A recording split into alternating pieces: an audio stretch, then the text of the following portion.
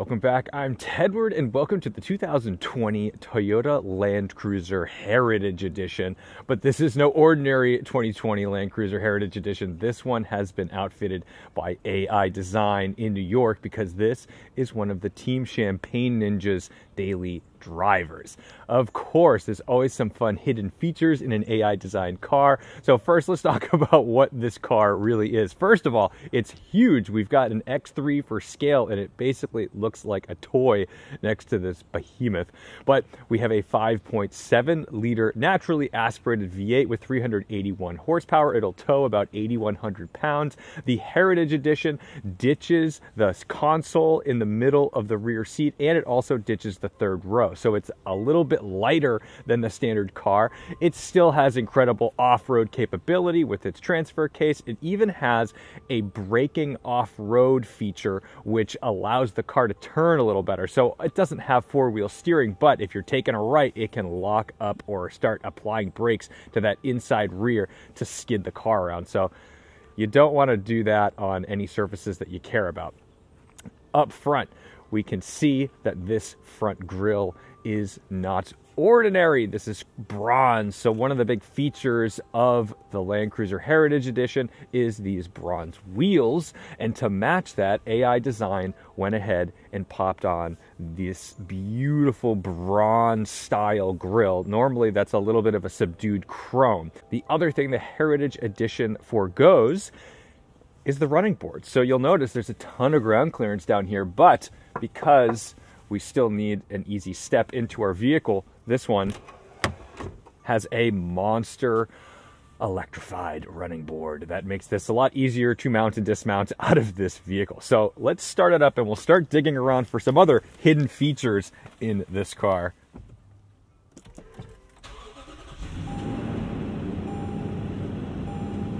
Very standard Toyota stuff until the Fleet 71 logo comes up.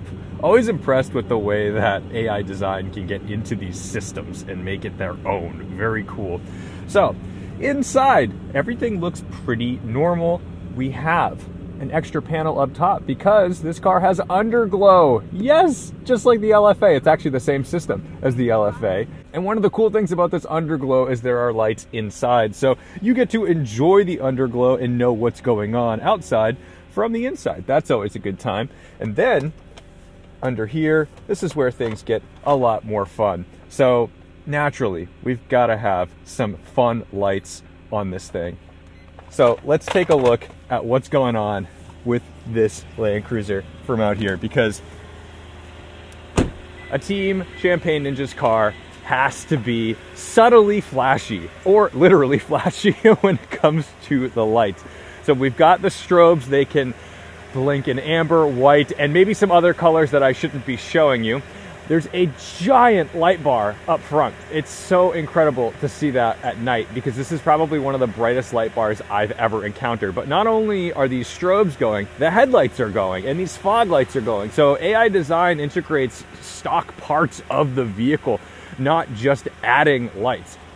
We've got lights over here on the side and then in the rear. Again, integrating those reverse lights is really cool. And then these monster strobes right here, those are incredibly bright, and you can actually use that to illuminate the rear if you so choose. And you might say, why? Why are we doing this? Because it's fun. And if you don't understand fun, then I can't help you. But I think it's fun, and it doesn't have to be on. So if you don't want them on, you don't have to deal with it. In the back, one of the better features of this Land Cruiser is the fact that it does forego that third row, so you get a ton of extra storage, which was utilized by some safes, and of course, a Team Champagne Ninja's car, especially if it's a wagon or an SUV, is not complete until it has a dog bed for our furry family members. They always ride in comfort. So you've got a cargo net there as well, just to make sure the dogs aren't jumping around while you're driving. And in the rear, pretty cozy, comfortable stuff. You can recline these seats a little bit, and very standard Toyota. So despite being a 2020 vehicle, it still has the very old school looking displays, especially up front. When you look at that clock and the HVAC display in this thing, you are brought right back to your 95 Camry. It does have heated rear seats, and I think it's interesting because instead of having one button with two modes, it has a high, low, and an off. 3 buttons for one heated seat.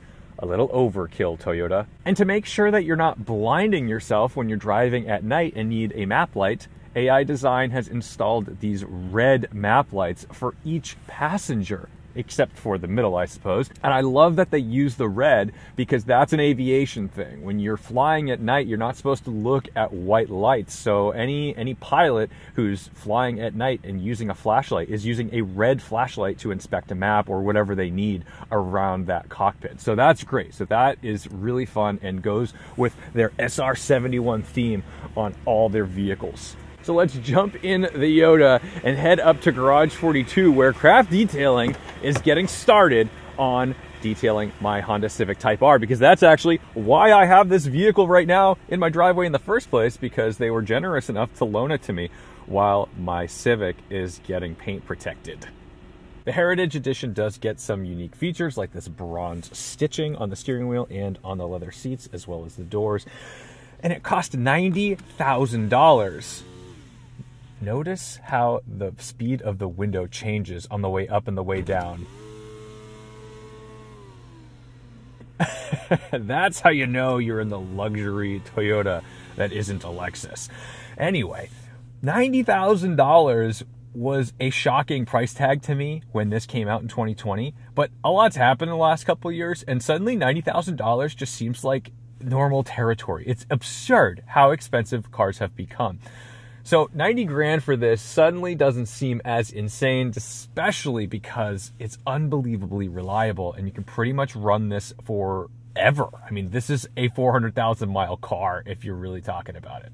So inside, we do have some luxury features like heated and cooled seats. We're going to put the seat heaters on and our heated steering wheel. Unfortunately, because it has this sort of wood grain on the top and bottom, that part is not heated, so that is very cold, but the leather parts are worn.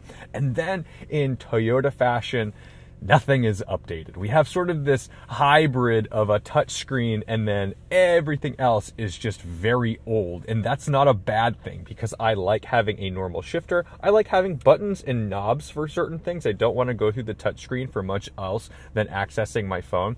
And I do love these analog gauges. I love getting in this car and sitting in front of a nice tachometer, a nice speedometer, and the information I need. I even have my oil temperature. Most cars only give you water temp at this point unless you really scroll through some deep menus, which I love. And then here we have the old school Toyota cruise control stock. So you could complain that this car is $90,000 and it's 2020 and it doesn't have a lot of the new features that you would have found on new platforms.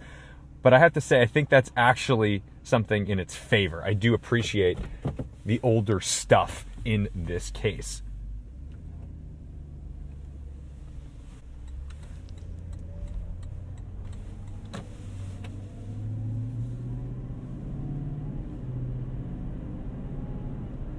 And it really does drive like an old school Land Cruiser, except it's so luxurious. It's nice. Although it's got a solid rear axle, it's a giant truck with couches in it. It does drive exceedingly well. We're going to get it off to the highway because I think that's where it can feel a little more frustrating. But around town at like normal speeds, I just find this to be a real joy. And even the brake pedal feel, I think, is great because on the GX, the Lexus GX 460, I found that brake modulation always felt very strange. It feels much more natural in this vehicle, which I find to be odd because it's larger, it needs to do more work, but for some reason, the Land Cruiser feels a lot more normal. Now, we're above a Prius C right now. We are really tall in this Land Cruiser. You know, you come up next to a tow truck, and we're not that far below that guy. It's actually pretty shocking how large this vehicle is. So if you're somebody who likes to sit up high in a captain's chair and have, you know, watch over the world, this is gonna do you just fine. I think we're probably close to Unimog height.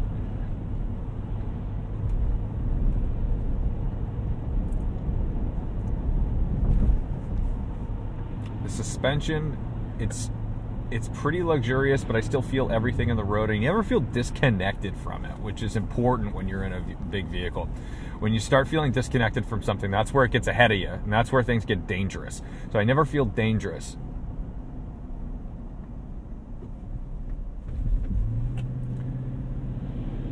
This V8 has loads of torque. You don't have to put a whole lot of effort into it to get it moving. And I never feel like I'm in a rush. And I don't think anyone behind me thinks I need to be in a rush either. So if I'm kind of like taking my time, accelerating away from a slow situation, I don't think anyone's mad at me that my Land Cruiser isn't redline to redline. Looking out over this hood, you can really tell how wild the shape of the center of this hood is. I mean, there's like a good 4-inch dip in the middle of that. It's pretty wild. In terms of fuel economy, sorry, I gotta blast the heat. It's kind of cold right now. I'm getting 15.4 miles per gallon. I reset that last night on the highway and then drove a little bit of some back roads. So I think in reality, you'd probably be more in that 12 to 14 range. But on the highway, I was able to eke out around 16, 17 mpg. You can get higher if you go real slow, and if nothing slows down and you're able to just keep momentum and you don't have too many hills. But I don't think you're buying this to be a fuel saver. It's just always wild to me when you have a big fuel tank and the range is still barely 300 miles or something. The Land Cruiser gets the 8-speed automatic gearbox, which I think does a much better job of keeping it in the correct power band than the 6-speed. It also never really feels like it's gear hunting, although when we get out to the highway, it does need to downshift on occasion.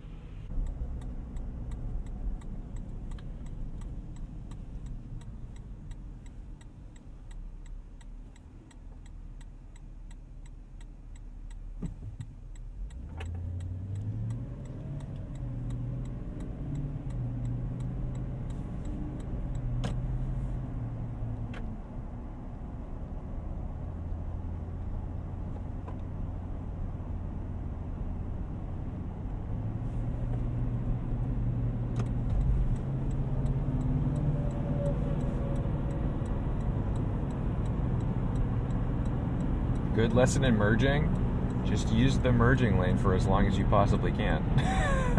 There's no reason to jump over just yet, especially when you've got tractor trailers. Okay, out on the highway, what's really fabulous about the Land Cruiser is that it's not underpowered. 381 horsepower, not outrageous. That's not a lot, especially if you were towing, and I could feel like maybe if you were towing, it would start to feel a little sluggish. However, because of the 8-speed, it's able to maintain its place in the power band really steadily, really well. And that keeps you feeling like you've got torque. It keeps you feeling like you're never going to rev it out. Like I never really feel like I need to wind it out. Like that's wholly unnecessary. That's just for the sound, just to say, hey, we've got this V8. Look what it does. I can smell something horrible in front of me, and I can see something smoky coming off of this truck. So I am wondering how this is going to go down. I do not want a taste of that tire flying off of me, so I'm going to keep moving.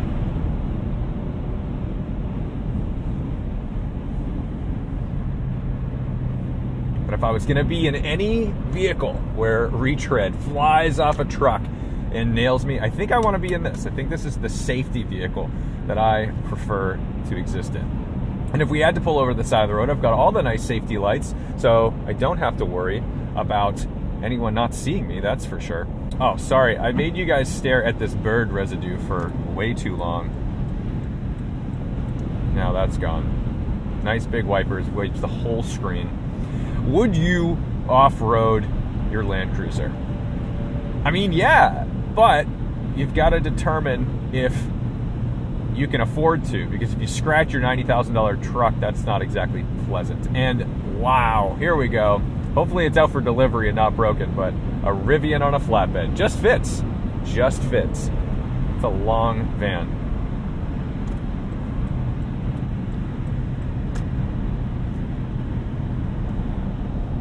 So on the highway, this is where it's not bad, but you do have to pay a little more attention to the steering than you necessarily need to at low speeds. I find myself really having to pay attention. Like if I cannot get distracted by HVAC systems or like, ooh, let me choose a new song, because I will be wandering. And I do feel a great sense of responsibility not to wander in a vehicle this size, because I do not want to hit the what even is that? A CHR? Sorry, Honda. I don't know that part of the lineup. But I don't want to hit some, you know, poor dude in a Civic while I'm in my giant SUV.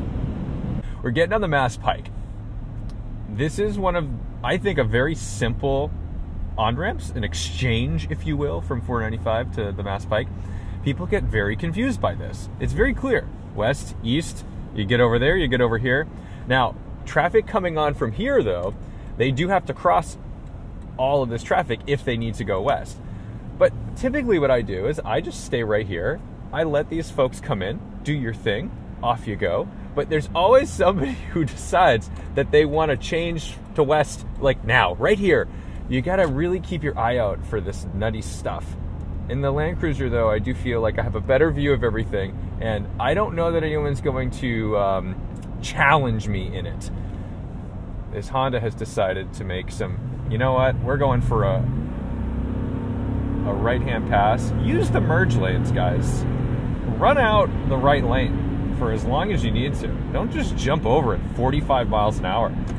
People are absolutely nuts. You're asking to get rear-ended at like 80.